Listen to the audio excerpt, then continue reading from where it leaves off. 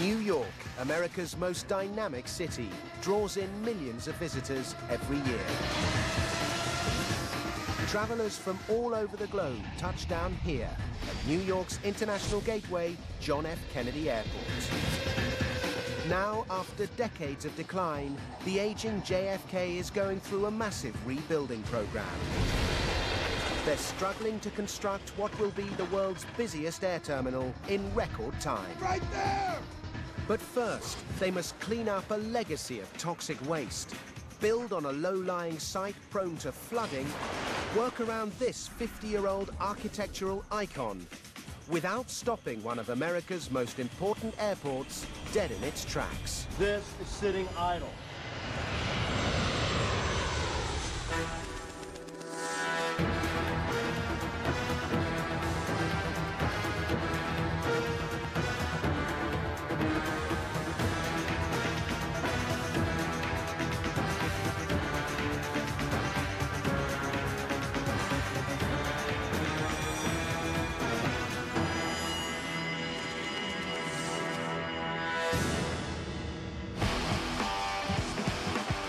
JetBlue Airways started in 2000 with just one gate here at Terminal 6 JFK. Their operation has grown so rapidly that they now use every one of the 14 gates. But this low-cost airline just keeps growing, and now they need to build the world's busiest terminal. Rich Smythe is running the project for JetBlue. New routes are being added monthly, and the airline's fleet is expanding rapidly. The company's whole strategy depends on getting this building open for business by autumn 2008. Overall timing is based on the delivery of this terminal, so it's very much not only would like to have it, but we really need to have this completed on time. JetBlue's operation is based on high-speed turnarounds. Architect Bill Hooper has designed a new kind of terminal, fast, lean, and super efficient. It's only 640,000 square feet. And it's only 26 gates, but it's going to outperform literally any terminal in the world, and in many cases, almost entire airports. The building has to handle 20 million passengers a year. Bill's challenge is to speed up passenger flows through the terminal and the movement of planes at the gates. Most of JetBlue's customers already book online. Checking in will be heavily automated. Meanwhile, JetBlue's fleet of narrow-body jets should ensure maximum efficiency. It only flies two types of aircraft. You don't have to allow for the wide flexibility that some airports and some terminals do have to accommodate. We could be able to distill this terminal down to its real essence. There's not an ounce of fat in this building. Bill Hooper claims his Terminal 5 is the first in a new generation of terminals. But he's had to design around JFK's most important historic building.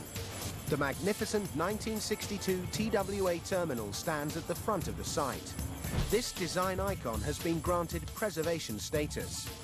JetBlue have had to incorporate it within their overall plan. Claude Whiteack, Project Super, has to make the plan work. He's got to build the world's busiest terminal and work around a national monument. It's going to make a tough job even tougher. I'd have a lot more footprint to work in. As you can see, I get restricted. I wouldn't have to worry about the tubes, and I wouldn't have to worry about services, so it'd be a lot easier for me. But there's going to be nothing easy about this job. Falls that. Once that falls, it's going to come out. The TWA terminal is staying, but there's still masses of rubble and old runway to rip up and clear.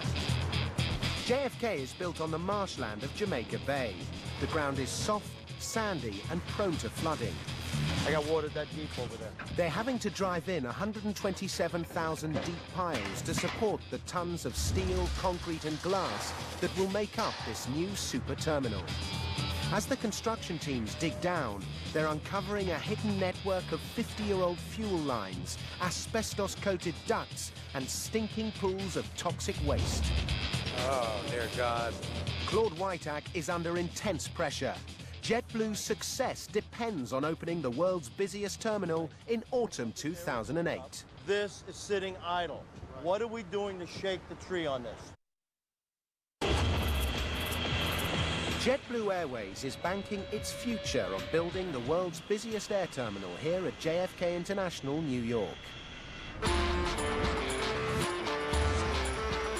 Project Super Claude Whitehack is under relentless pressure to get the building open by autumn 2008. After months of clearing the site, the steel workers go into action on the first flight wing. Beautiful day, everybody's out, we're working. As you can see, we're putting up steel at this moment. Foreman Kevin Zinzer is in charge of the steel erection. That one right there! Yeah, that one, yeah. Kevin's got steel in his bones. Well, I'm fourth generation iron worker. After I was asked to leave my last college, I asked my father for a job, and he got me one. I've been doing it ever since, for 25 years now. I wouldn't do anything else. I love doing it. The new terminal is low-rise to stop it towering over the TWA building.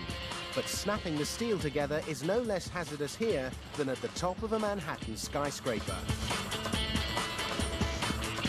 I've worked 60, 80 stories. I worked on top of the Trade Center. Once you're over a couple of floors, it's really irrelevant, the heights. It really doesn't make much of a difference.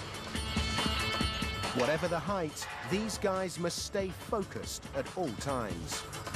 There's a lot of trust involved. Sometimes you trust somebody and they will screw up. Anything could happen at any time.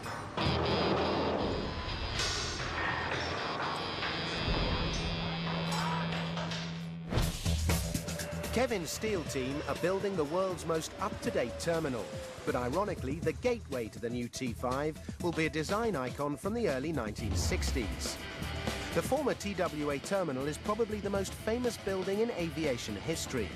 JetBlue plans to use this legendary building as a spectacular entrance to their new terminal. They want to give their passengers a taste of the glamour and excitement of flight in the 50s and 60s. Back then, international air travel cost a small fortune. It was the preserve of the rich and famous, the so-called jet set. The TWA terminal offered style and luxury to a limited number of passengers. By the late 60s, the introduction of wide-bodied jets like the Jumbo 747 heralded the age of mass air travel. This building just couldn't cope with the growing volume of traffic. In the end, TWA went bust, and the building was abandoned. JetBlue reckons giving their passengers a taste of the golden age of air travel simply makes good business sense. We feel that we're bringing some of that back to our customers to give them that sense of the feel that they are special, the way they felt back in 1962. We think we provide that today, and this is going to help us do that as well. The original terminal and flight tubes are staying, but the rest of the former TWA site must be bulldozed and cleared. The old concrete runway's now being ripped up, and thousands of metal piles are being driven in to support the steel framework of the building. But the intense hammering has disturbed the soft, sandy ground, and a noxious substance has come bubbling up. It's brought work shuddering to a standstill. Project Super Claude's used to it. He's dealing with some of the most polluted real estate in North America.